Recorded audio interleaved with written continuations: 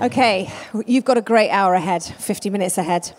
Our next speaker is an international table tennis champion and Olympian.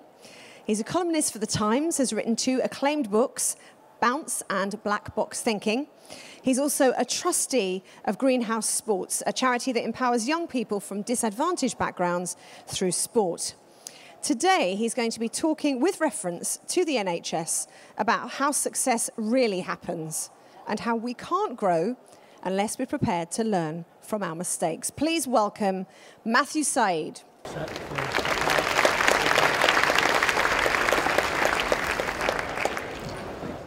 Thanks for that introduction. Thanks for the warm welcome. It's great to be with you this afternoon and a real honour to address such a distinguished audience. I'd like, if I may, to talk about high performance, and in particular the psychology that underpins high performance.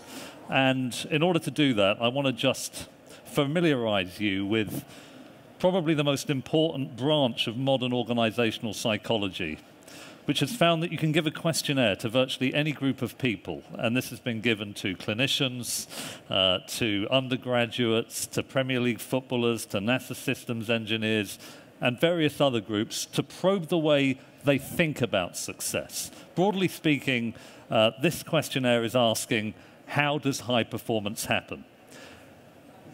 And you kind of get 2 different answers to this question. Over here, people say, well, to be really good at my job or a dimension of skill within the job, you've got to have the gift. You've got to be very talented. You've got to be clinically brilliant. And if you want to have an institution that really forges ahead, you need to hire people with that genius, that talent, that set of predispositions. This, for what it's worth, is something of a dominant view in Western culture. Over here, people give a slightly different answer, where they say, well, talent isn't irrelevant, but it isn't enough. In a complex world, the dominant feature of high performance is high-quality practice, that however good we are, we can nevertheless get better. That turns out to be psychologically extremely important because it provides the capacity to learn from mistakes. So it's worth emphasizing this sounds incredibly binary. Over here, they're not saying those ingredients are irrelevant, but they think that talent is dominant, vice versa over there. The reason we know that is that in certain versions of this questionnaire, people are asked to rate the relative importance of these 2 things on a scale, if that makes sense. But this is a really important finding, that in all of the cohorts that have been measured, depending on how they answer this questionnaire, essentially this one question, you can see where they sit on this spectrum and then go and measure the way they behave. And the behavior turns out to be radically different. And I want to suggest over the course of the rest of this presentation that this dichotomy doesn't just explain individual differences in success in the world today, and it doesn't just explain institutional differences. My slightly bolder claim is that it explains some of the most perplexing features of human history. The reason I'm mentioning all that is I want to foreshadow that this is really quite an important distinction. For those with a science background, which is probably most of you, it's all corroborated by randomized, double-blind, controlled experimentation, which is a bit of a mouthful, but it's as rigorous as the social sciences get. I should have said at the beginning, I'd love to take your questions at the end. I think I've got 15 minutes in total, so I'll talk for about 35 to 40, and then if you want to challenge or critique my argument, I'd love to hear your views as well. Fair enough? Okay, can I talk through the behaviors? I think they are illustrated, this mindset over here, which is sometimes called the growth mindset. One example that illustrates it is aviation. And I know from having talked to clinicians and people in healthcare before that you get very bored of this aviation comparison. So let me say, I'm not talking about aviation being the same as healthcare, institutionally the same. I'm just talking about the underlying psychology, which is basically that aviation, when it comes to a key objective, namely system safety, has recognized that however brilliant the pilots, the air traffic controllers, the independent investigation branch, that is radically insufficient to continually improve safety over time. The complexity is just too deep. And that orients the institutional mind to the learning opportunities. How can we find out what we currently don't know? And when you're confronting complexity, there's a lot that you don't know. So when two pilots almost hit each other in midair, what's sometimes called a near-miss event, as we know, they voluntarily submit a report. The totality of these reports are statistically analyzed to figure out what are the latent systemic weaknesses that are leading to these near accidents. What can we rationally do differently to avert an accident before it's even happened? And what if, God forbid, there is a crash, the most serious form of system failure? Well, again, as we all know, there are two almost indestructible black boxes. One records the electronic information. The other records the ambient sound in the cockpit, how the pilot and co-pilot were interacting in the build-up to the crash. So the investigation branch can go, deconstruct what went wrong, and therefore recommend reforms to ensure that the same mistake never happens again. In other words, this is an organization underpinned by a growth mindset and is constantly learning in real time from the data and the experiences that always exist out there that show where our current conception of the world is incomplete or in some way flawed. And it's had incredible effects on the hard data. At the beginning of the last century, aviation was the riskiest form of transportation. In 1912, more than half of US Army pilots died in crashes in peacetime. Now, I don't know about you, but that doesn't surprise me very much. When I look at aeroplanes, they look really risky, and I get quite nervous when I hit turbulence. You may be the same. But decades of institutionalized learning has cut the accident rate for the major airlines last year to 1 crash for every 8.3 million takeoffs. That is a staggering safety record when you consider the complexity, the globally dispersed nature of aviation, and the fact that it is a tightly coupled industry. And I want to suggest that they're talented, but when you're in the right mindset and you're willing to learn, the consequences can be revolutionary. One quick example, by the way, B-17 bombers. This is a seminal example. In the 1940s, were crashing inexplicably. They commissioned a Yale psychologist to do an investigation, and he found that the switch linked to the landing gear, that's to say the wheels, and the switch linked to the landing flaps were identical in side by side on the dashboard. So under the pressure of a difficult landing, snow, sleet, rain, and all the rest of it, they were pulling the wrong switch. The planes were belly flopping onto the runway with catastrophic results. So he made the recommendation of adding a small wheel shape to one of the switches, like a little rubber tab, and a small flap shape to the other. So they now have an intuitive meaning, easily identified under pressure. A marginal change, by the way, but it had a dramatic effect on the accident rate. In fact, those kinds of accidents disappeared overnight. And that's just one example of the real-time continuous learning that is happening every minute of every hour of every day in aviation, with rapid adoption. When there is learning, it is integrated throughout the industry in minutes. That's very important too, because if you learn something, you want to make sure everyone else finds out about it who can benefit from that learning. We can talk about that a bit more during the Q&A. Now, I want to suggest, and I'll be careful here, and I suppose it's probably a good idea for me to be honest, and therefore, I want to suggest that broadly speaking, healthcare is in the wrong place in psychological and cultural terms. There are lots of very talented senior clinicians with great educations, high IQs, letters after their name. Some have knighthoods. And they're very talented. And I wonder if you agree that quite deep in the history of healthcare culture is the idea that if you're a consultant, if you're at the top of the hierarchy, you're virtually clinically infallible. You don't make mistakes. There is a real level of brilliance there that sets up a psychological barrier so that when there is an adverse event, there is some suboptimal outcome, the most serious example of which is a patient dying. Instead of seeing that as a precious learning opportunity, what can we do differently to ensure that a future patient isn't harmed in the same way? I want to suggest that it is clear, both in the social anthropology, that's to say observing senior clinicians, and in the hard data, that there is a very significantly different response, which is, but I don't make mistakes. Therefore, it can't be me. that's a complication. Or that's just one of those things that happens. You know, healthcare's complex, people die, which they do. But that self-justification undermines the capacity of the organization to learn. Can I just read you a couple more examples that have been discovered in the literature? We did our best, these things happen.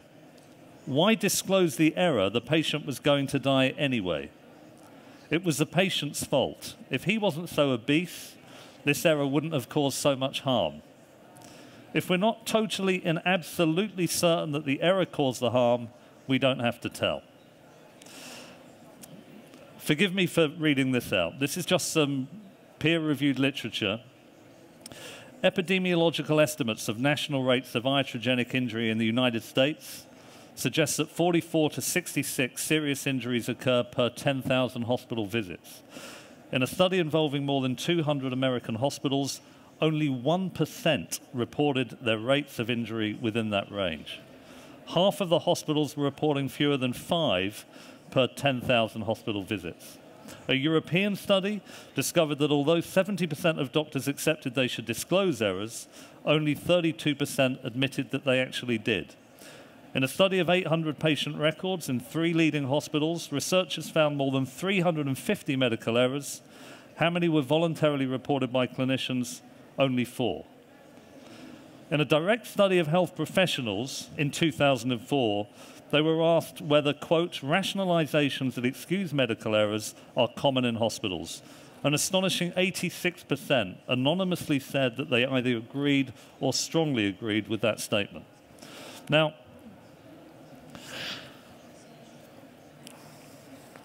let me just give 2 brief examples, if I may. Martin Bromley, who some of you will have heard of, he lost his wife, Elaine. I might not get the medical terminology entirely right, but she had a routine sinus operation. They were trying to provide anesthetic. They were struggling to access the airway through the mouth and down the throat.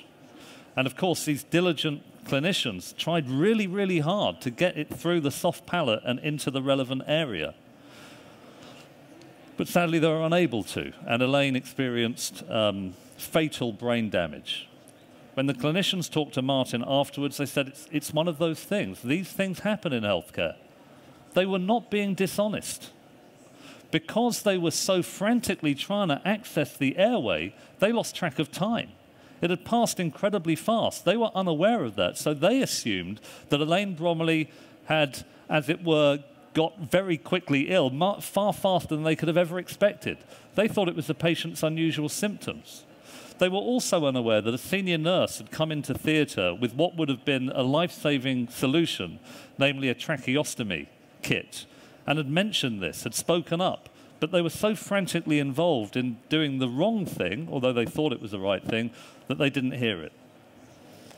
It was only because Bromley insisted on an investigation that this was discovered. And it's only through that discovery that relevant reforms could have been put in place to protect future patients from precisely the same limitations of human psychology that have killed many people in many ways over the years. One other quick example, if I may. James Titcomb lost his son, Joshua. And after the fatality, he was told by the clinicians that it was one of those things.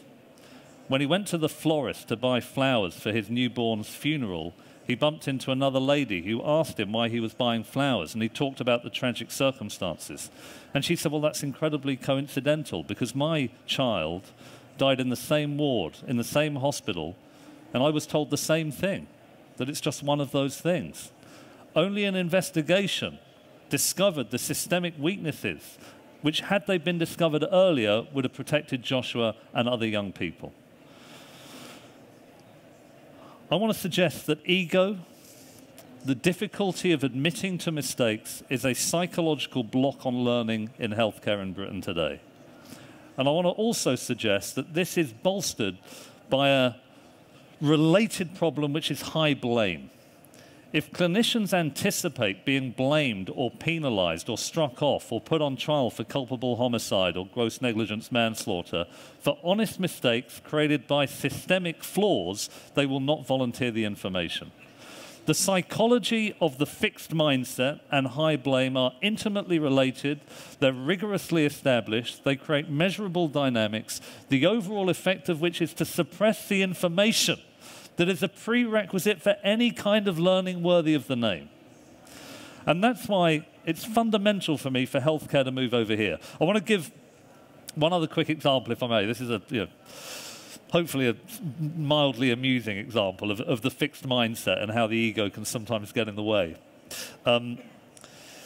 Economics. Economics.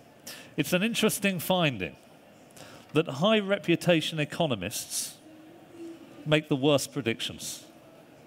High reputation economists, as measured by how often they visit TV studios. And you can sort of understand the psychology. An error of prediction is a gilt-edged opportunity to learn.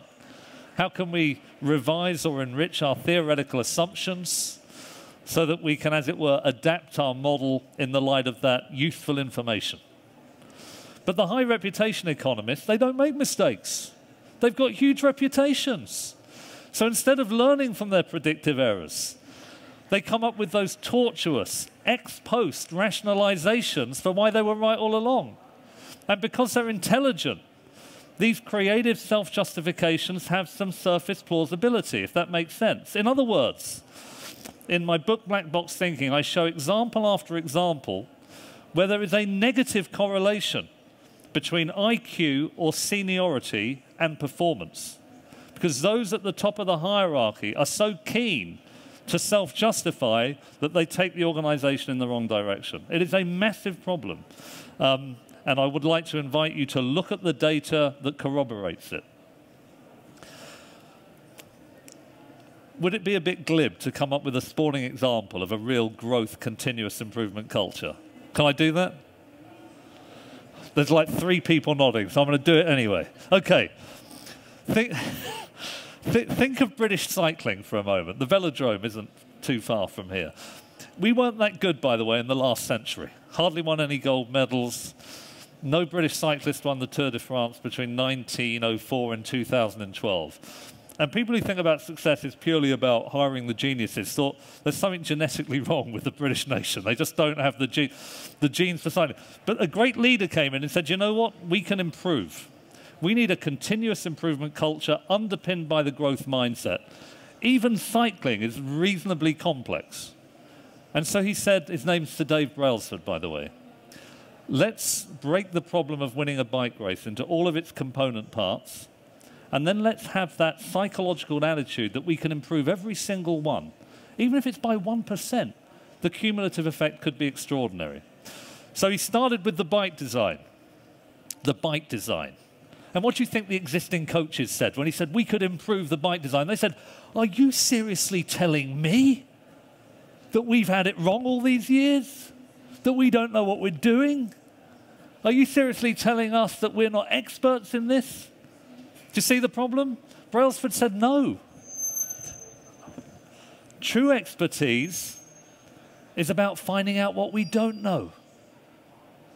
And therefore we need to test the bike in a wind tunnel. And he found that with certain tweaks, he found what he calls a marginal gain in aerodynamic efficiency.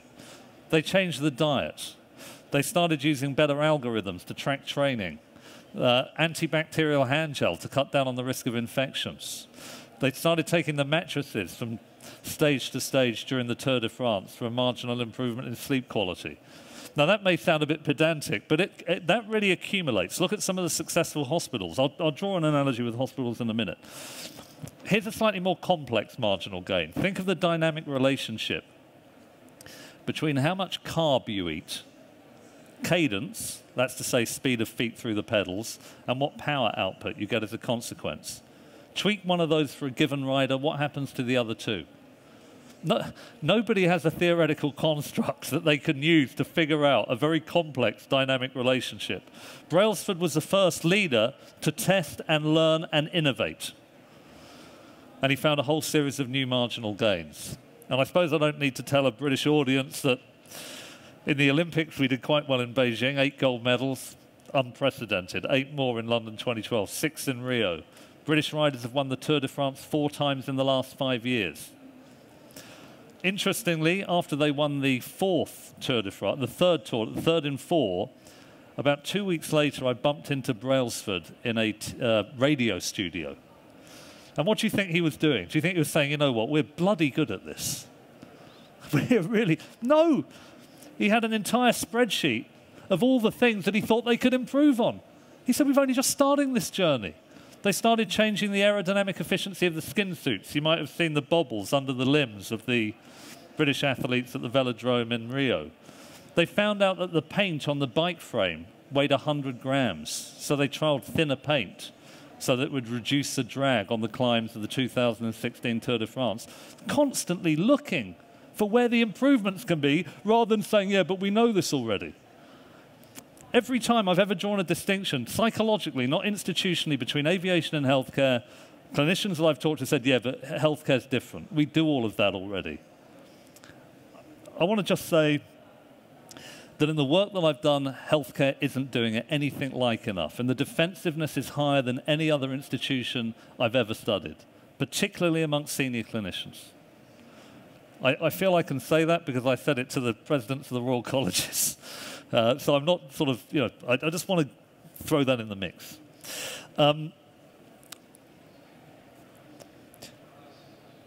Let me perhaps finish with this.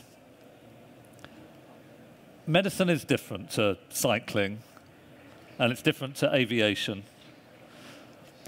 But it's not that different to science. Science, you might say, encompasses medicine. It's a branch of science. So I want to invite you to think about this for a second. Between the time of the ancient Greeks and the early 17th century, Western science didn't do very much. It didn't improve very much. I mean, it did a bit, but not very much. Is that fair? You know, the medieval period, the Dark Ages. Since the early 17th century, science and technology have consistently revolutionized our lives. Why that watershed? Why that watershed? You won't be surprised that there was an academic attempt to say, well, that must have been that we got more talented in the early stage. You know, scientific community, there was a genetic mutation that increased the size of the brain, and that's what enabled us to come up with better and more explanatory theories. Of course, that isn't what happened. All that happened, I want to suggest to you, or the main thing that happened, is that the scientific community moved from there to there. That's it. For a long time, scientists, a bit like some senior doctors, so obviously I'm simplifying, am I generalizing a bit much here? Some senior doctors thought they had all the answers. They were so talented, they'd got the answers already with their brilliance. The Earth is the center of the universe. It's 6,000 years old, and a range of other assertions. And if anybody came up with some interesting data that challenged that, you know, what an opportunity to learn, these people were killed. This is obviously an example of a high blame culture. The psychological dynamics, by the way, are exactly the same as what you find in institutions today. When Galileo developed a telescope that you could look through and essentially verify, simplifying a little bit, the sun is the center of the solar system and not the Earth, and he presented it to the scientific community of the day, what do you think they said? We're not looking. We're not. People will actively avoid the data that can help them to learn because they're worried that if they can learn, it shows they don't already know everything. One medical specialism that I worked with a couple of years ago asked for some conversation on how to improve performance over time. I made a suggestion which you would have probably given exactly the same suggestion, which is measure the complications, see if there's a pattern in the complications, trial some potential solutions to bear down on the complication rate, and then keep going through that process of continuous improvement. When it was put to the doctors, more than 50% didn't want the data.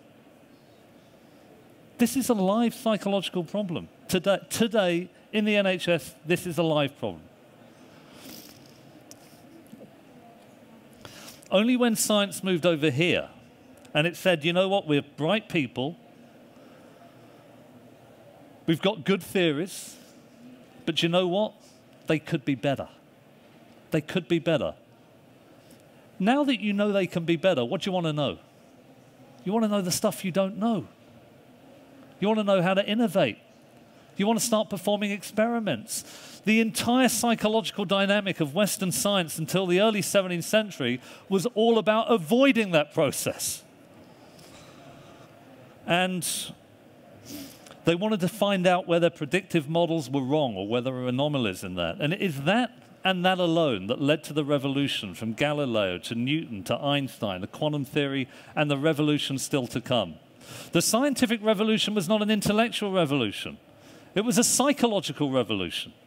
And you can see that in the relevant documents that were written at the time, from Bacon onwards. Francis Bacon, the philosopher rather than the 20th century artist, who's also quite good, by the way. Last point, and then I'll open it for questions. You know,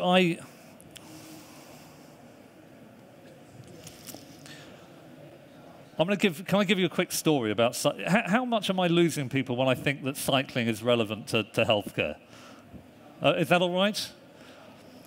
Okay, so 2015 Tour de France. The key stage in the Tour de France, which is a stage, day by day you go on these long cycles through France and your cumulative time is tracked and so on and so forth. The key stage is the penultimate stage of the Tour de France, because if you're winning at the end of that stage, you're the champion. You get the yellow jersey. The last day is just a ceremonial ride into Paris. But the day before the penultimate stage, Team Sky had a not very good day. A guy called Geraint Thomas cracked, essentially, and Chris Froome was really struggling. And the gap to a guy called Quintana, the nearest driver, was very small. So I phoned Brailsford and said, look, I want to observe the team to see how you deal with the pressure and so on and so forth. And he said, OK, you can come out there and watch us on this key stage. And I went out, and you can imagine the Team Sky bus had been reverse engineered to maximize performance, comfortable seats, and a place you could plug in your iPad to download the latest weather information and key route info and ergonomically designed rest areas and so on and so forth. And Brailsford gave this really rousing team talk. You know, the riders are sitting there on these seats, you know, knackered, you know, they're bruised because you fall off the bikes a lot. And I realized, you know, this is quite a heroic thing, the Tour de France. So I sort of started to lose that veneer of journalistic objectivity. Brailsford gives this talk, and I start high-fiving the riders, saying, come on, we've got to get out there and beat these guys. You know? And I start drinking the isotonic drinks. And we get into the reconnaissance car, which goes ahead of the peloton, radioing back instructions. And I realize, an hour into this 5-hour race, that there are 4 hours to go, and I've drunk about 3 liters of isotonic drink. So I think I'm not going to make this. So I said, Rod, who was driving, the deputy director, I said, look, I hope you don't mind, but I'm going to need a bathroom break. So he pulled over on the side of the road, and he said, OK, you've got 30 seconds. Now, let me tell you, that was pressure. That was real. But I did my thing, got back into the car, and there were 3 people in the car, and the first thing they all did, what do you think they did? They gave me the antibacterial hand gel. And they made sure I used it. They didn't want me getting to the end of the stage, shaking hands with Froome and infecting him. That may sound ridiculous, but it made me realize that when you're in the growth mindset, you're looking to learn and improve, and everyone buys into that, it becomes a collaborative attempt to get to where you need to go. And I'm going to finish with this contrast, and one that you'll all be familiar with, but I think it's significant in this case, which is, until recently, 30 to 60,000 people, so let's average it out of 45,000, died in the United States every year because of central line infections. Central line infections. So you all know, you know, not the tube line, you know what central lines are, you know, the catheter and all that, that goes into the body after an operation to feed essential nutrients. The data was really quite disturbing in the UK too. So I'm going to ask you a question. What do you think that clinicians said about the the fatality rate associated with central line infections for a very long time. It's a complication of the procedure. It's just one of those things. You know, healthcare is complex. People die. So I want to emphasize that diligent, heroic, professional people can allow, as it were, patients to die in plain sight almost indefinitely. It was only when this is like one example. It was only when Peter Pronovost, a great American physician, said, we might be able to learn something here. He did an investigation of exactly the kind that aviation would have done a very long time ago. And what did he find? He found that in many cases, clinicians were missing a key step, which was sterilizing the catheter site. Sociologically, it's the same as not using the antibacterial hand gel. Not because they were lazy, but because they were busy. But he trialed a very small change, which was, as you know, a 5-point medical checklist. What happened? It cut the fatality rate from 45,000 to pretty much zero. My challenge to you today is that you definitely want to have the right institutional mechanisms to capture and cascade learning. And these exist all the time. And the reason is the complexity is so high that reasoning and intelligence and clinical brilliance alone can't get you there. But unless there is a change in culture and psychology, the institutional mechanisms won't work. The investigations will suppress information, as the Parliamentary Select Committee for Public Administration found as just 2 years ago. When Virginia Mason created the reporting system, the first month no one reported. Why? Because they hadn't changed the culture. There is a very, in the book Black Box Thinking, available, by the way. In fact, I'm signing copies in the foyer if you want to get one at the end of this session. There are clear things that can be done by leadership to get the psychology right. That's how science became a successful institution. It's why Google is a good... Google run 12,000 tests every year to find marginal gains. One of them, they checked the color of the web links, which are blue, by the way. And they said, is that the best blue that we could have? They divided the color blue into 40 different shades. They randomly apportioned users who clicked onto their website to each of these different 40 shades and then measured their key objective, the resulting profitability of the relationships. They found definitively that one shade of blue was better than the others. They changed all of the shades to that particular color. The annual uplift in revenue was $200 million. They're a good company, but they're constantly learning. They're not defensive about that. Nothing wrong with learning. It's a great thing to do. That's what expertise is about. It's what high performance is about. I'm waffling now, so I'm going to open it for questions. Thank you very much for listening. Thank you.